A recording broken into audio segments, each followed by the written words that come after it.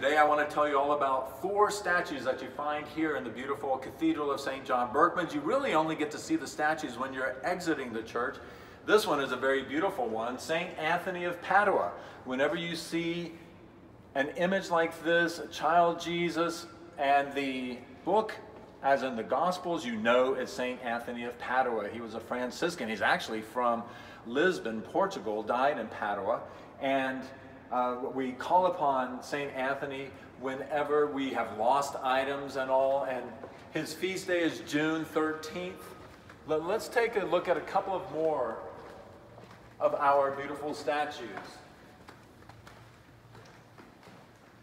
I have to say, this is the one that most people ask me about because they have no clue who it is. It's actually St. Alphonsus Rodriguez.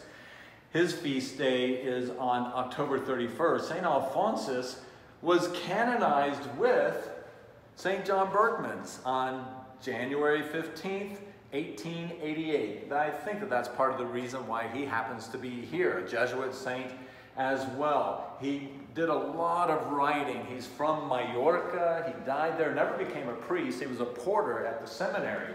And of course, we have another Jesuit saint here, St. Francis Xavier. He's almost always depicted with the surplice and cassock and the stole in which you would wear when you baptize. He's known to have baptized thousands of people. He was the #1 missionary for the Jesuits, and he's always depicted with a crucifix as well. In fact, we have a nice stained glass window of him here in the baptistry. But there's the 4th statue I want you to see. Another very beautiful one that you really only get to see when you're walking out, as I just mentioned a moment ago. This one, beautiful, it's entitled Gesù Salvatore. Gesù Salvatore, Jesus our Savior.